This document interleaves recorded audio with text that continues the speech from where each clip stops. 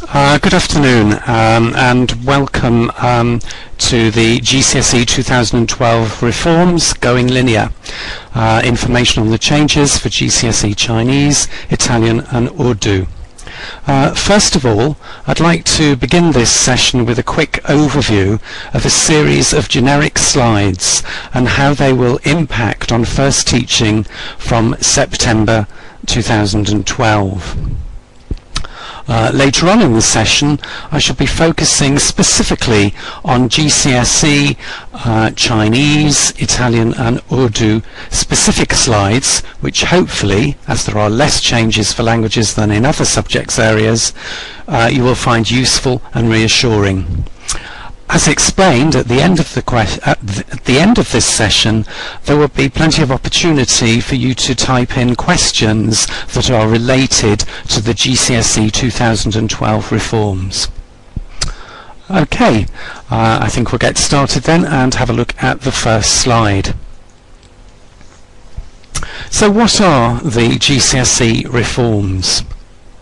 Okay, the reforms result from various changes that Ofqual have confirmed, and we're going to really focus first of all on the first bullet because it's all about going linear in structure. In other words, that means that the examinations will now have to take place at the end of the GCSE course. At the moment, there is the facility for students to undertake assessments maybe in year 10 and then do some other assessments at the end of year 11. With the new linear GCSE for first teaching from 2012, this will no longer be possible. All of the examinations will have to take place at the end of the two-year course. That will be slightly different for the controlled assessments, there will be more on that later. Okay, the second bullet. This affects two-year courses starting from September 2012, but for those of you who may be delivering the curriculum a little bit more flexibly and maybe have started a three-year GCSE course already, maybe in September 2011, then it's important for you to be aware that the 2012 GCSE reforms will also impact on you. Basically, they will affect all qualifications taken and awarded in summer 2014.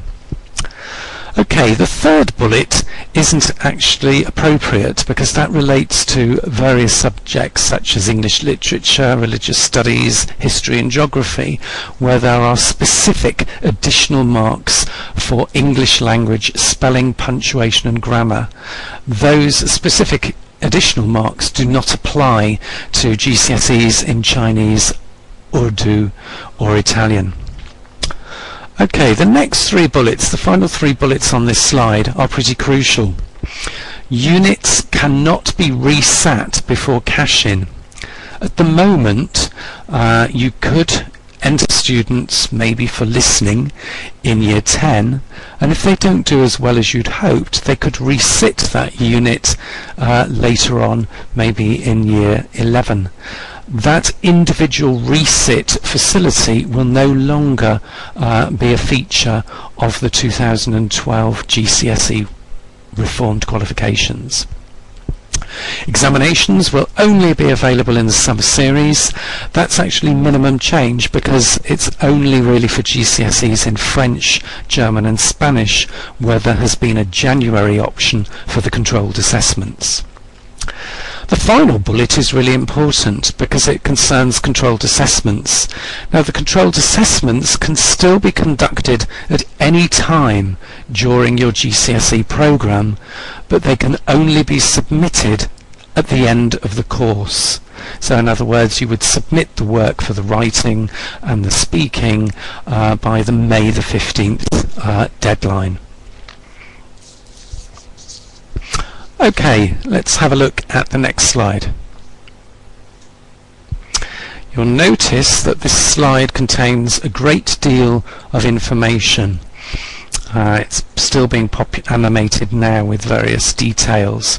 I'm not actually going to spend too much time on this slide. It's quite complex and overly detailed as it relates to all subject areas. You'll notice that there are there's information there certainly to do with November and January and March windows that don't really apply to any of these qualifications. Later on, I will refer to a similar timeline grid that is specific to GCSE languages.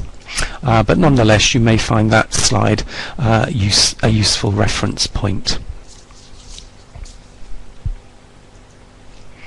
Okay, minimum change or minimal change to the specifications. This first bullet is extremely important. In terms of the subject content, the specifications will remain unchanged. Really, in terms of the GCSE linear reform, the impact really takes place on the when. It doesn't really affect the how or the what. So essentially, we're looking at assessments being submitted or being undertaken in the case of the examinations at the end of the GCSE course. So for those students starting in September 2012 over 2 years, clearly that will relate to summer 2014. Okay, as intimated in the second bullet.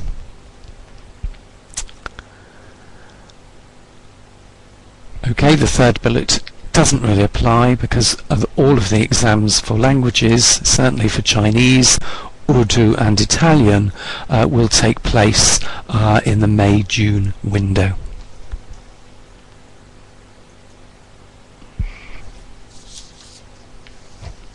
Okay, I'm going to bypass this slide, as you can see, because it relates to the additional marks for spelling, punctuation and grammar. Now that really impacts only on English language and only in certain subject areas such as English literature, geography, history and religious studies. However, it's a useful opportunity for me to confirm and perhaps to reassure you that clearly marks will still be applied for knowledge and application or range of language and indeed accuracy in both the writing and speaking units for GCSEs in Chinese, Urdu and Italian, and obviously these will be in line with the existing assessment criteria that we currently have. Okay, so let's move on to the next slide.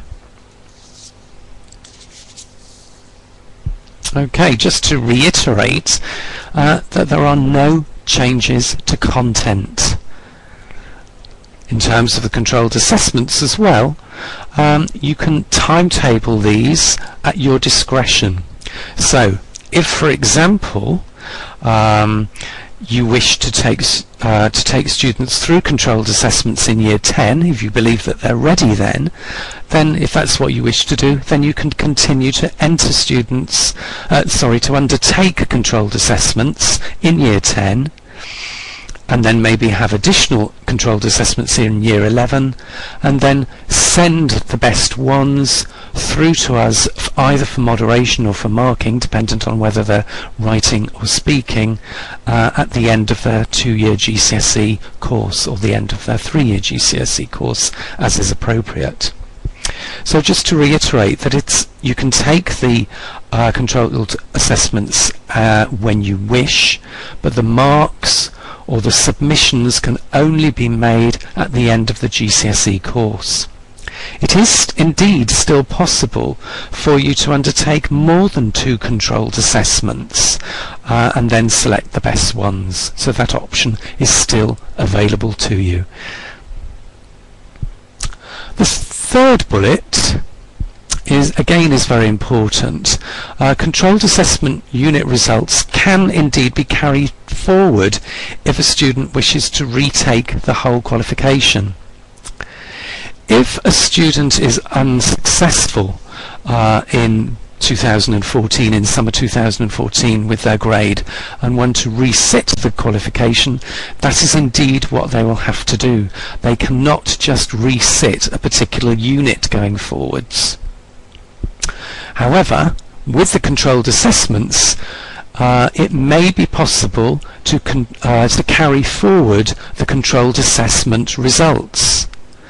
That is if the student or the centre wishes that to take place. Otherwise, it may well be that the student wishes to resit the controlled assessment units, because it may well be that the controlled assessment units are the areas where the student wants to make most improvement. The facility to carry forward controlled assessment results within the resit of a new qualification, of a whole qualification, is actually quite important, because the controlled assessments, of course, still count for a significant amount of the qualification. 30% for the speaking, 30% for the writing, so a significant 60% of the qualification. And obviously you would need to make sure that when undertaking the controlled assessments that you're using the correct tasks that have been set for that particular period. Okay, looking now at another slide.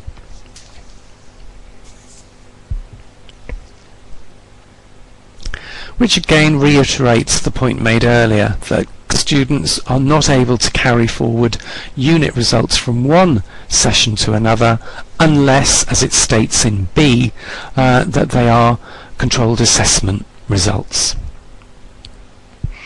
Okay, A does not really apply to Chinese, Italian or Urdu. That normally relates to qualifications where there are double awards and different subject areas. Okay, so let's have a look at a summary of some of these reforms and what the impact will be in terms of reporting. So, from 2014, the school performance tables will continue to include reporting on 5 or more A star to C grade GCSEs, including English and Maths, and obviously a GCSE result in Chinese, Urdu or Italian can count towards that. All qualifications will, regardless of size, count as the equivalent of 1 GCSE. Obviously a short course GCSE would not, that's only half a GCSE. Information there about vocational and academic qualifications not relevant really for this particular event. What is perhaps important to mention is that new Edexcel certificates have been approved by Ofqual recently and accredited in French, German, Spanish and Chinese, and these offer another Key Stage 4 alternative to GCSE. More information is available about these on our website. They offer a different accreditation route and offer 100% terminal examination format. There are no controlled assessments for those.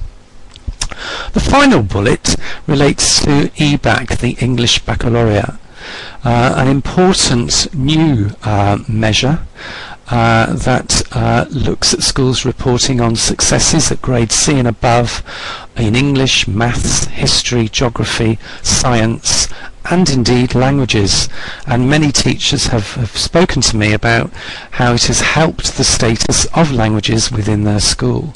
So the new revised linear GCSEs 2012 will still of course contribute to the English BAC, the EBAC reporting.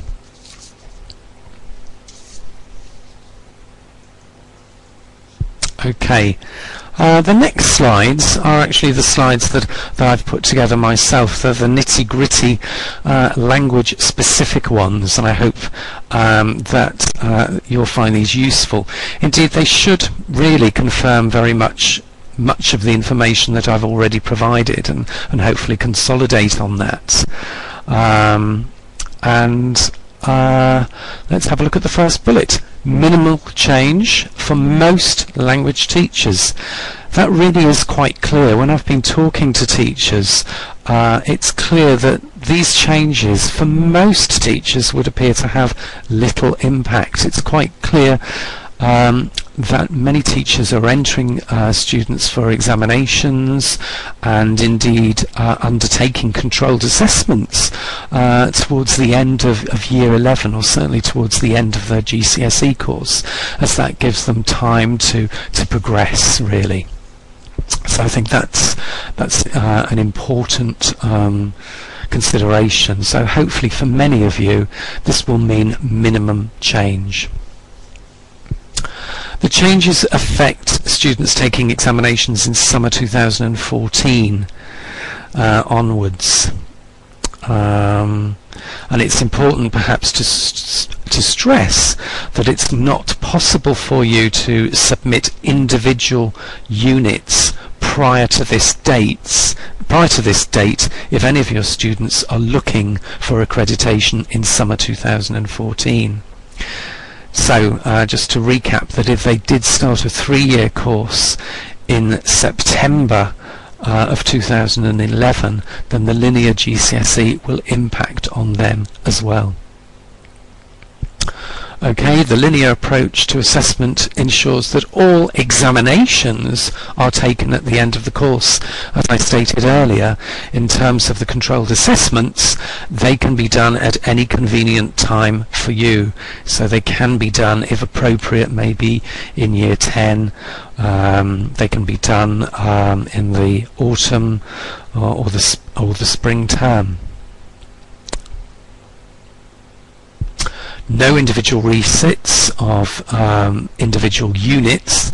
Again, that's crucial. It's a crucial element of the new changes. Something I've not mentioned, and I think is quite important, is that you will be aware of the fact that for GCSE Italian, Chinese and Urdu we do offer short course variants. Now the short courses we offer are a GCSE short course in oral communication, which includes speaking and listening. We also offer another 2-unit short course which is written communication. Now that written communication short course would clearly involve reading and writing. Now in the past, or indeed currently, it's possible for you to combine those 2 short courses to form a full course. However, with the new linear GCSE model, that will no longer be the case. Okay, let's move on then to the next slide. So hopefully for many of you there'll be a great deal of continuity, because most of you are probably entering your candidates for examinations at the end, and you will find that in terms of content nothing has really changed. The content is the same, the assessment weightings are the same, 20% for the listening, 20% for the reading and 30% for both of the controlled assessment units, writing and speaking. And indeed the assessment modes haven't changed. And again we're exempt from the spelling, punctuation and grammar changes that form a part of the revisions. Okay, the next slide looks at controlled assessments.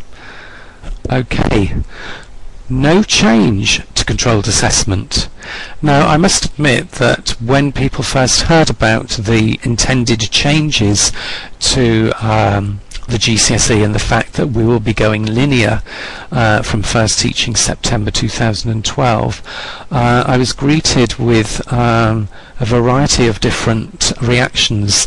Some centres were panicking, and some had assumptions because they felt that controlled assessments were going to go. Clearly they said to me, because the qualification is going linear, that means an end to controlled assessments. Well, I must confirm the fact that the removal of the controlled assessments is not part of the Department for Education linear reforms agenda. So very clearly I must state that the controlled assessments are still very much there. They still remain a key feature of the following GCSEs: Chinese, French, German, Italian, Spanish, and indeed Urdu.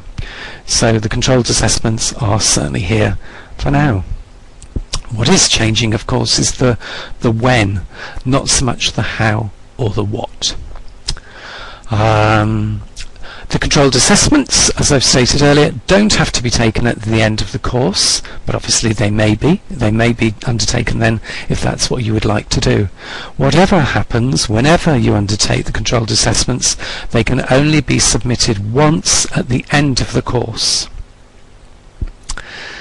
The results, however, can be resubmitted if a full qualification resit is undertaken, as indicated in the third bullet.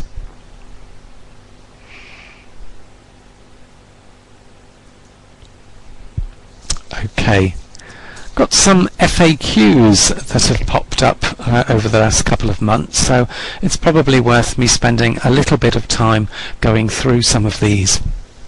I hope you find these useful, and remember, at the end of this session you'll be able to ask any questions that you've got of your own. Will all controlled assessments be examined now? Well, you'll be aware already that for the controlled assessment for writing, Edexcel already examines the 2 pieces of written work that you submit from each of your students. So no change there. The controlled assessments will continue to be examined for writing. In terms of the controlled assessment unit for speaking, Unit 2, this is currently centre marked and Edexcel moderated. Well, as the Department for Education GCSE 2012 linear reforms don't impact on content or the form of assessment, then these will continue to be centre marked and Edexcel moderated. We have certainly not been informed of any change to change this, any move to change this. Will the number of controlled assessment opportunities be reduced? No. Again, the format is the same. You need to ensure that each of your students undertake 2 controlled assessments for speaking and 2 controlled assessments for writing. If you wish your students to undertake more than 2, then that is fine, and then you would select the best 2 to submit to Edexcel, either for marking in the case of the writing unit or to form part of your sample for moderation in the speaking unit. The third bullet: will new controlled assessments be produced? Well, you're probably aware that new controlled assessments have already been produced back in September 2011, and those controlled assessments are still valid and can be used up to summer 2013. You can use these, and new ones will be produced after 2013, and you can use those. You can, of course, as now, create your own controlled assessment tasks and use those. You can also look at the 2009-2011 controlled assessment tasks and use those. But obviously, if you are using those, they would need to be refreshed, because they would have to be different from the 2009-2011 models. So you would have to change at least one significant bullet. And perhaps the same with the sample assessment materials. You would need to change those significantly if using those. If you do have a controlled assessment of your own and would like to run it by one of our team, then that's possible. You can do that through the Languages Subject Advisor address that will be given a little bit later on, or you can phone up as appropriate. Next bullet. If students have sat the GCSE in a modular way, will there be a resit opportunity for them?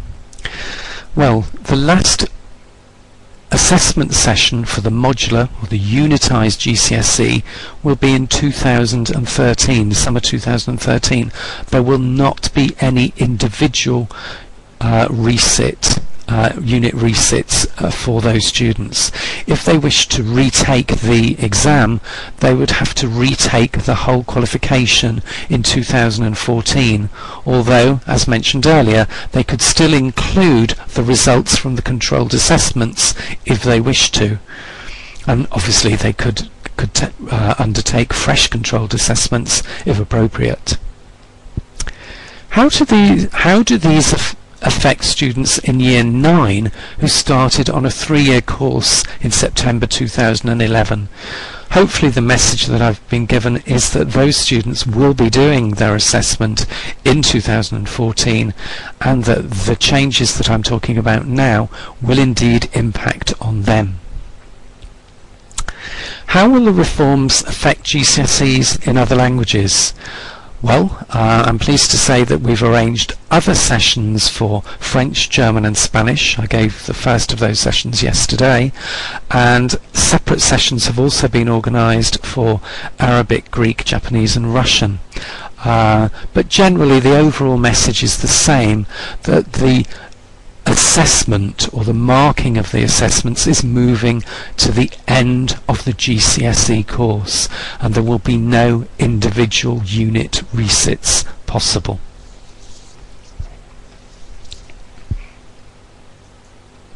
Okay, as promised, this next slide you can see is language specific, so it's not quite as detailed as the slide we looked at earlier, and essentially the pink blocks refer to the current specification and the green blocks refer to the revised linear GCSE 2012 specification.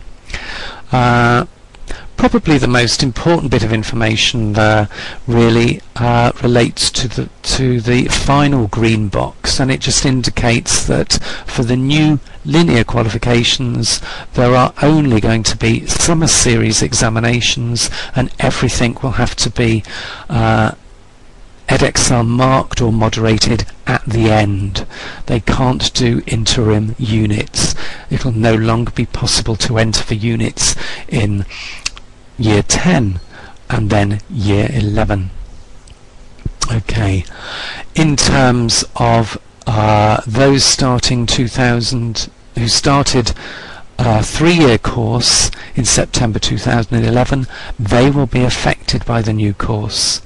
Those who will be starting the course, a GCSE course in September 2012, will also be affected by these linear changes.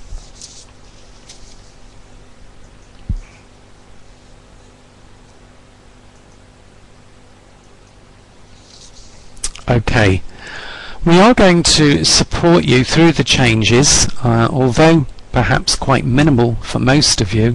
There's going to be a lot of support there as usual. Myself and other members of the subject advisor team are there to help you. You can call us on the number that you can see in front of you, but there's also the dedicated email address, which is particularly useful. You can send an email at any time of the day, and then we can look at that and try to get back to you within 3 working days. There is of course the Ask the Expert service, which puts you in direct contact with a senior examiner or moderator, and they again will be able to provide similar support. In terms of the controlled assessments, for example, if you're not quite sure whether a controlled assessment is suitable, we can make sure that an examiner has a look at that for you and says yes or no, or maybe advises you of some tweaks or some possible improvements. So that's something that is available to everyone via this service. We will be continuing to keep you informed of any changes, and there will be subsequent mailings going out to the senior management team in your school. But do keep an eye out on the languages subject page. You can see the direct link to it there. There's a lot of information that I placed on that site. There's some information going out very soon, for example, on the January results for some of the language people who have undertaken January assessments. But there's all sorts of other articles there. There's an interesting article, for example, called Getting to Grips with Controlled Assessments, and there's a whole raft of support there that you can access. If you don't sign up for my regular e-newsletter, again you can go onto the languages subject page, and at the bottom right hand corner you can ask to be signed up for that, and then you'll automatically get regular bulletins from me. There's a lot of support already on the website. You'll notice that if you go onto the GCSE Chinese or GCSE Italian or GCSE Urdu specific homepage, then click on controlled assessments, you'll see examples of student work both for writing and speaking that have been marked by examiners, and there's some useful commentaries there, and hopefully that will inform your teaching and the students' learning. So there's quite a bit of support for you there. Okay, if we look at this next slide, you've basically got a summary of all of the key changes that affect the new linear GCSE. What I'd like to do is to have that on screen for a few minutes so that you can have a look at those, because I think they do recap all of the key changes, and perhaps use this as an opportunity to type in any questions that you have that relate to this slide or any of the slides that I've been showing you earlier today. Because really this is the last slide. We're moving on now to your questions. So